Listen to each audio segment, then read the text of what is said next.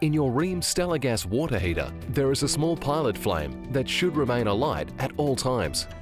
This small flame lights the main burner whenever water in the tank needs heating. If you can't get hot water, it may be because the pilot flame has gone out, and thus there is no way for the main burner to be relit. This could occur for a number of reasons, such as strong winds, gas maintenance work carried out in the street, or an empty LPG cylinder. Today, we'll show you the safe, correct way to relight your gas water heater. As you'll see, it's quite easy. However, it is vital that you follow this procedure exactly to prevent a buildup of gas, which, if ignites, can cause serious injury.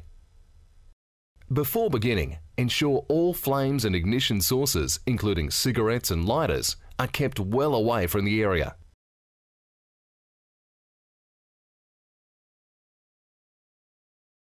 First, remove the access panel. The instructions for relighting are clearly laid out inside this panel. It is important to ensure there are no gas leaks. This is best done by simply smelling for gas, especially down near floor level where gas can accumulate. If you smell gas, turn the gas control knob to the off position. Shut off the isolation valve in the gas line. Leave the area and call for a qualified service technician.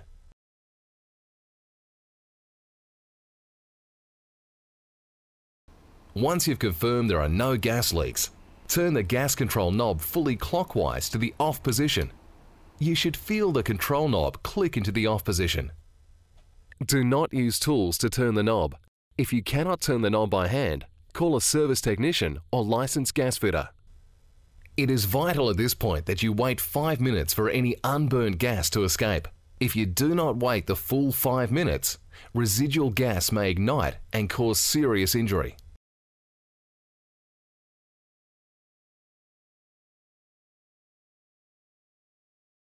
Once 5 minutes has elapsed, we are ready to light the pilot using the igniter button. You must remember that this button produces a spark that will ignite any gas that is nearby. This is why it is so important that you turn the control knob to off and wait 5 minutes for gas to dissipate before every time you use the igniter button. Next, turn the control knob to the pilot position. This is the symbol that looks like a starburst. Depress the control knob fully and keep holding the knob down to allow sufficient gas to flow to the pilot light. After waiting for 30 seconds with the control knob held down, keep the control knob down and now press the igniter button repeatedly for about 40 seconds. Keep your face clear of the combustion chamber.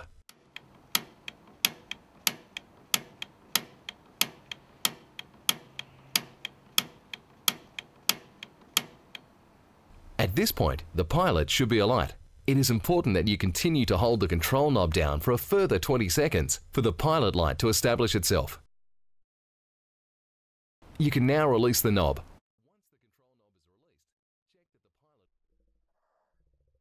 Once the control knob is released, check that the pilot is alight. Do this by looking into the combustion chamber just below the gas control. The pilot will be visible as a very small blue flame.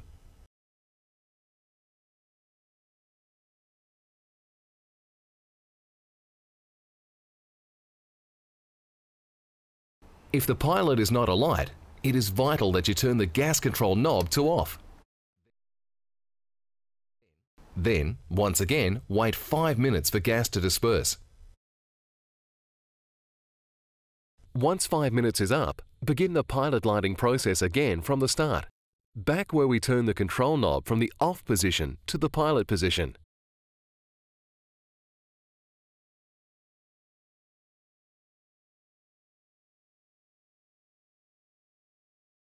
Once the pilot is alight, it's important for your safety that you remove your face from directly in front of the combustion chamber opening.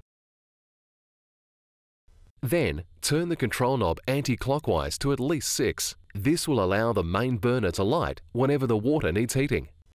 When the main burner lights up, it can be a little noisy for the first 2 to 5 seconds. This is perfectly normal. It will very soon settle down to a quiet flame. You can now replace the access panel.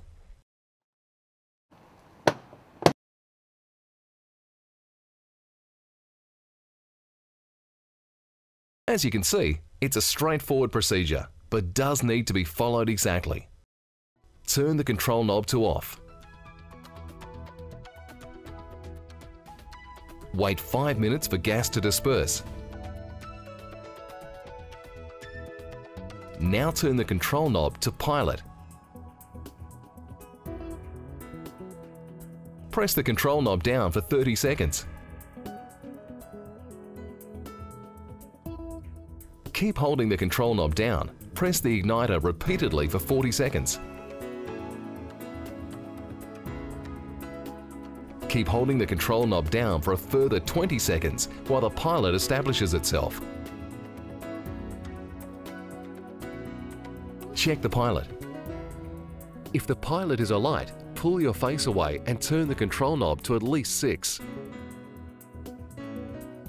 Remember, if at any time during the lighting process the pilot flame is not alight when you expect it to be, turn the gas control to off and wait 5 minutes before starting again. If you are unsure of the lighting process or the burner does not light as expected, call Rheem Service on 131 031. Thank you for watching, and we hope you enjoy many more years of safe, steady hot water.